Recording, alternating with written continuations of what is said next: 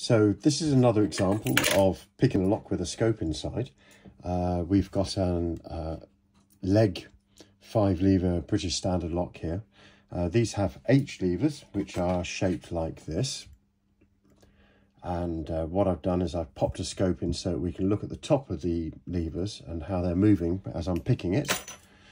So let's just pop the GJ universal gauge pick in. And we've got a small wire, a short wire on this one. So what I'm going to do is I'm going to pick the tension up and I'm going to run the pick wire backwards and forwards underneath the levers just to make sure we've got clear access, which we do appear to have. So we'll start from lever 1, 2, and the thing about these locks, as I always say, is they take a while to make sense. They don't bind at first. They all seem very slack inside, and then all of a sudden they start to respond as you're picking. So there's lever 5, 4, 3, 2, and 1. So lever 5 has just come up. You can hear it's tapping in its true gate.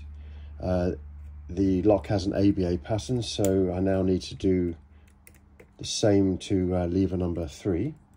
Let's just get lever 3 up to match. So lever 3 is on an anti-pick notch. I'm going to lift it up slightly, and now it's gone beyond its anti-pick notch and it's in its true gate. So we've got 5, 4, 3, and this. Okay, the lock has just gone into anti-pick.